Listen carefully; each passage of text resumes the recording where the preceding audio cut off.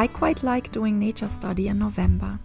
It can be really nice to have a reason to go outside during the colder and darker months of the year and look at what's happening around you. Having a reason to go for a nature walk somewhere and really taking a look at how everything is preparing for the winter. It's less busy than during summer and spring, which makes it easier to spot certain things and not be overwhelmed with the amount of things going on. Every autumn, my youngest son points out all the different types of mushrooms he finds. He did this from a very young age, and he used to be obsessed with mushrooms of all different sizes. He was always delighted when he found a different type of mushroom growing on the trunk of a tree or a little cluster somewhere in a field. They come in all sizes and colors, and they are a wonderful thing to study and draw.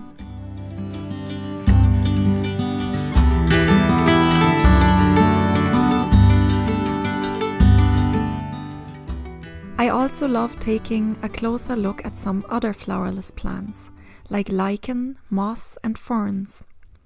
It can be interesting to take the time to learn about them and see in which way they reproduce.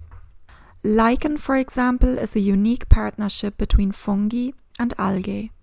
They work together to survive in some of the harshest environments. Lichen absorbs everything from the air, so they are also indicators of air quality.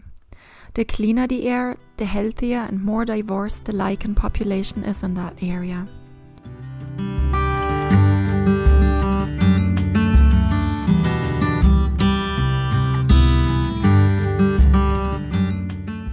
Ferns are also fascinating. Unlike flowering plants, ferns reproduce using spores, which are released in tiny packets that look like little dots on the underside of their leaves. I loved seeing the fern tree forests in New Zealand when we were over there. Walking through them feels like going back in time.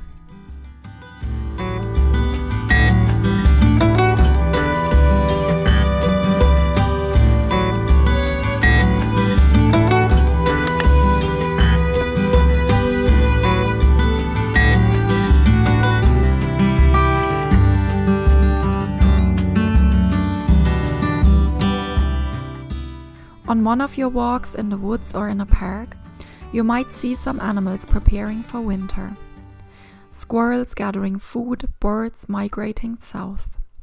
So much more is happening than you would think if you take a moment to look closely.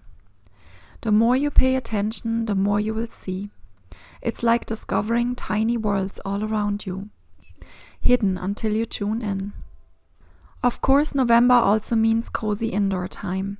In our family, we gather around the fireplace a lot, because we only heat the main area of the house like that, and have small electrical heaters for the other rooms. So we usually start spending more time together in the main room, all huddled around the fire. Our family and all our animals, except the chickens, they have their own house.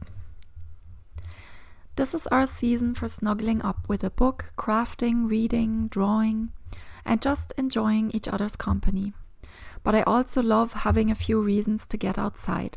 Nature study is perfect for that, giving us regular excuses to head out, take a walk and explore.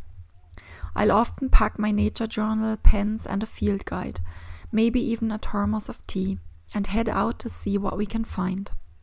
It's lovely to discover something new, to draw it, note it, or talk about it with family or just reflect on it alone. Each outing adds something, a small piece of nature to know, to enjoy, to appreciate.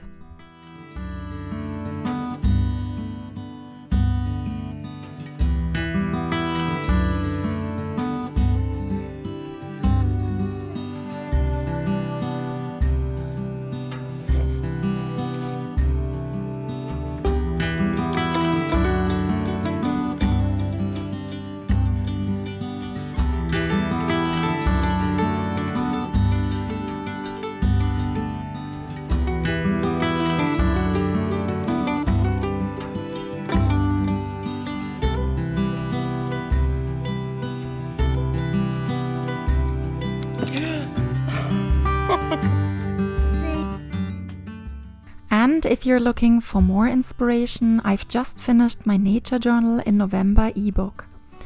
It's full of prompts for nature walks, drawing, and journaling ideas that I hope will inspire your own November adventures. I'd love to hear how you get on with it, and any stories or questions you have. Thanks very much for listening, and talk to you soon.